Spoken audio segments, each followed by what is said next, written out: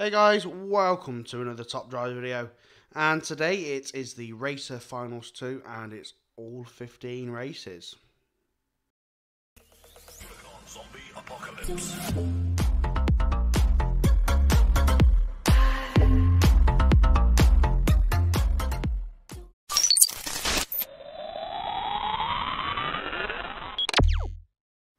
Okay guys, so welcome to some of the toughest rounds I have done in any challenge since I've started playing Top Drives. This is the Old Guard Finals, Racer Finals 2, which to access this you need to have won 5 tokens from the Racer Challenges. And it is for your first legendary prize car, either the RQ87 Audi or the RQ87 Mitsubishi, whichever one you want to choose. And guys, it's not easy at all. So I will pre-apologise for the fact that I've been using maxed epics.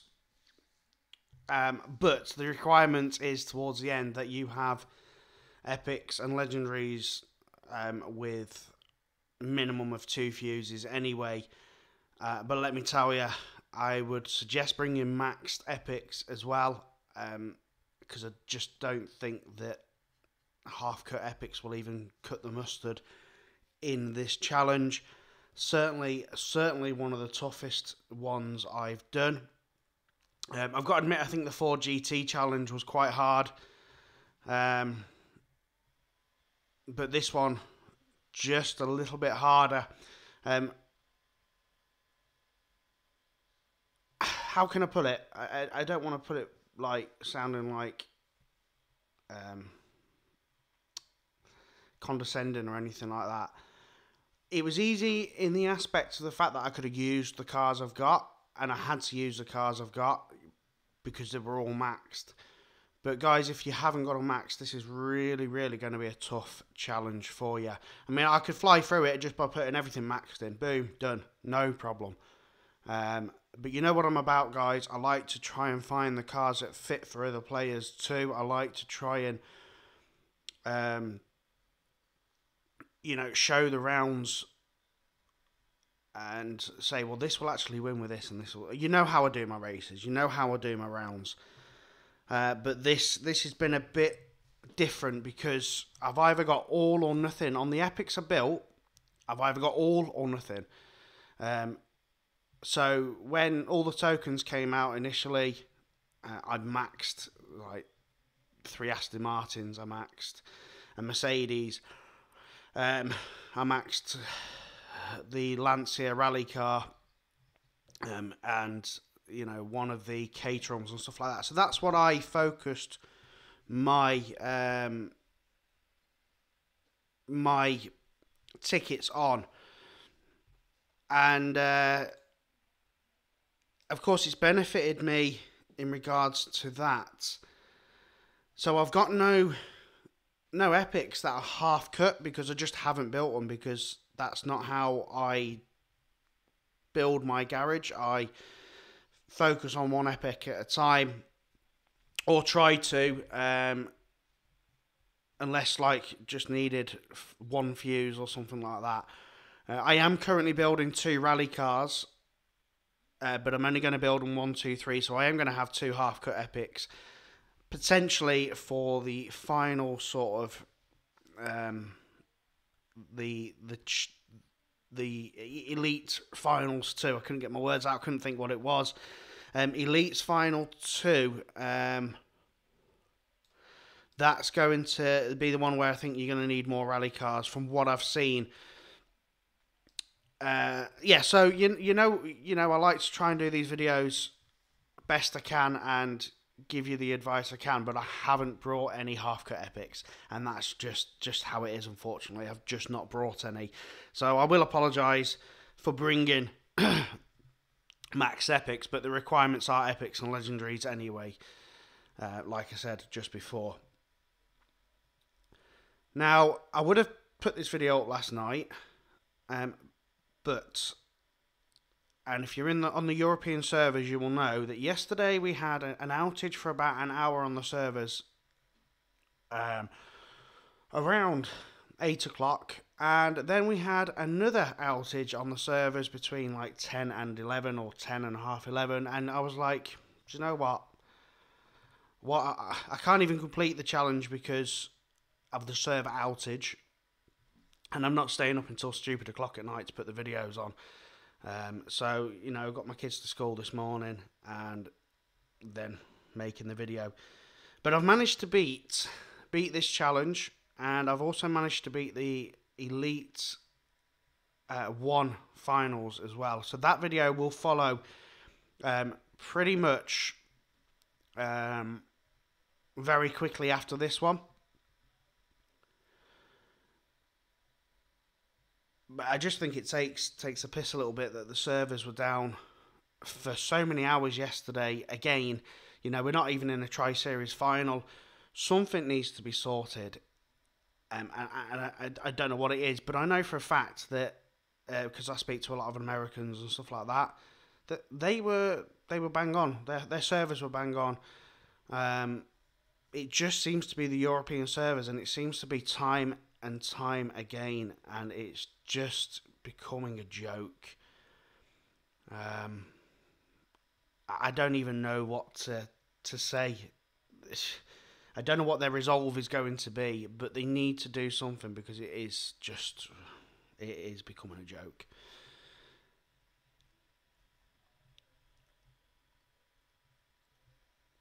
Right, moving on from that anyway, I've had my little rant about the servers now.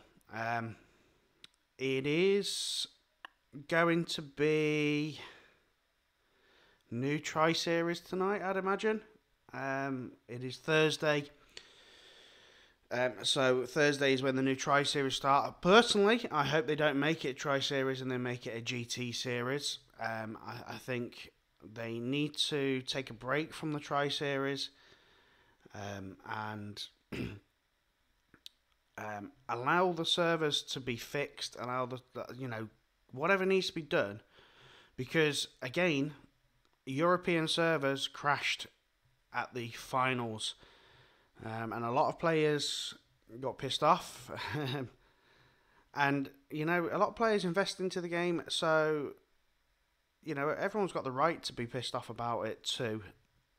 And their resolution, well, the first resolution was to give the non-owners a challenge to try and own the W Motors Fenway Supersport, because if they couldn't, if they failed on the finals because of the servers, or that's what their initial plan was to do. Give them another challenge and allow them to try and win it again. Unfair, I think, possibly. I don't know what the resolution would have been to do with that. But then they decided to change that resolution because of the concerns of, I'd say, probably 50 or 60% of the game base. So their decision is to run the next Tri-Series and do like a token system where if you win the next prize car, you can exchange it for the Fenway Supersport if that's what you wish to do, if you didn't win it last time, or keep the current one. I have a little concern about that, to be fair, as well. My concern being that, okay, so you had a really good hand for the Fenway Supersports finals. It was Nissan, it was Peugeot, it was 2000 to 2009. You had a really good hand, you had a good shot at top 10. You were in the top 10 for the majority of the weekend. And then you failed because of the servers. You weren't able to race, other people knocked you out of the top 10. Because, don't forget, servers didn't affect everyone. So, other people could play while others couldn't. So then when the next finals come, this next weekend coming, and they say, oh, you can choose to change the prize car if you wish. You might not have a hand that's going to make even top 20 of that finals. So not only have you missed out on the Fenway Supersport due to the server errors, you're then not going to get a chance to even get it back because you haven't got a hand that's going to win the top 10 next time. So that's a major concern. That's a major, step in the wrong direction. I think, okay, they've increased it to 12 players now that will win for the next two finals. Great. I think the top 15 should win the prize car anyway. Because if you start doing the maths, you look at the fact that top 10 out of 500 is 2%. If you make it top 12 out of 500, that's 2.4%. There's not a massive difference. But when you start taking into account that overfilled brackets come into play, you could have anywhere. I've seen 208, I've seen 238, I've seen 280. Not 200, 588. I've seen a bracket with over 600 people before in a finals. That percentage that's actually winning the prize car radically reduces. So that 2% then drops down to 1.5% or whatever it is. Just give more people the prize car. At the end of the day, all it is pixels on a screen. You're not going to kill the game. In fact, I'd think you'd give more, if you give more people opportunity to win the prize car, more people are going to invest, more people are going to push harder, more people are going to use their resources. And all for an extra 0.5% of people in each bracket. Something needs to happen. It needs to happen right away. And I don't know. Surely it's just good economics. I mean, at the end of the day, we've got a cost of living crisis across the world. Inflation's gone up. Your food shop has gone up. Your fuel costs have gone up. Your gas and electric bills have gone up. Your wages haven't gone up. And then the stuff like the price of gold in the game has gone up for something digital. It feels greedy. It feels unwarranted. Why not increase the carbon fibre packs from 5 cards to 10 cards? Or where's our special weekends? Why didn't I see all these games online where they go, oh, special weekend, 50% off everything. Bang, you do that once a month. You get people to spend. Why are carbon fibres so expensive?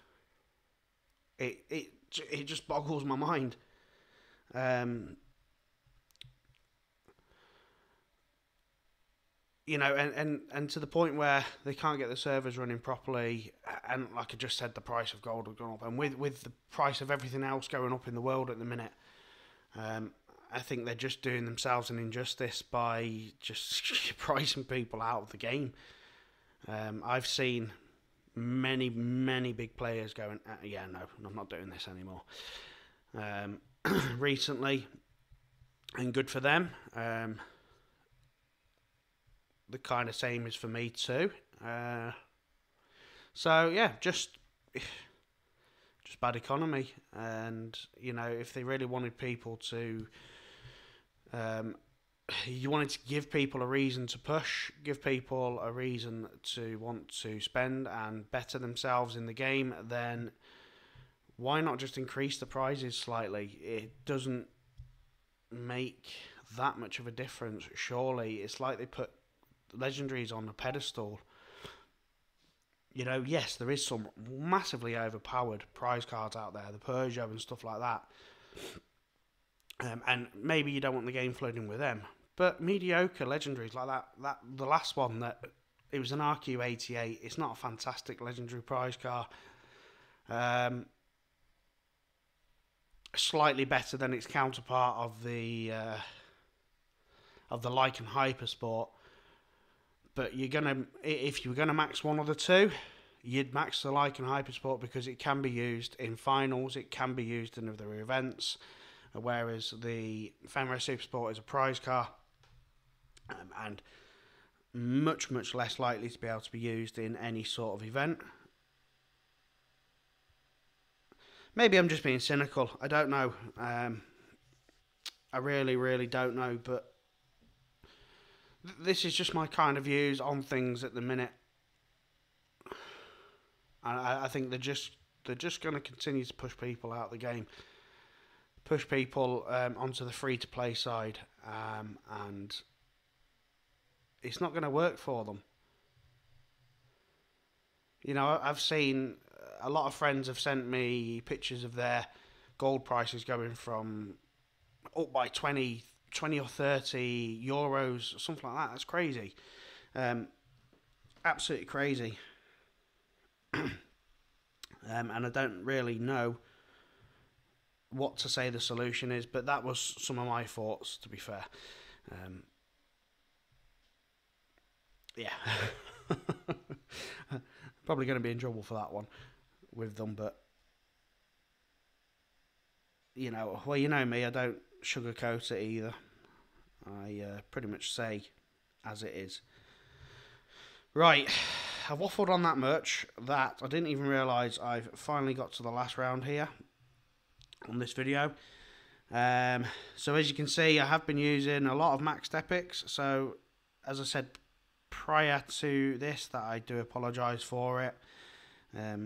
I can only use what I've got, and I don't bring any sort of half-baked epics really ever. So if you're here, please do smash that like button and smash that subscribe button if you're not already subscribed.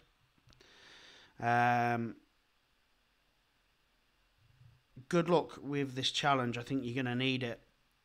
I will upload the next one just after this one. I've got to just record that one also. So I went with the Audi as being my first prize car, because the Audi I want much more than the Mitsubishi. The idea was that if I can't get through the next one, although I would have preferred to have had the Audi 99 times out of 100 over the Mitsubishi. I feel that it was a very good epic.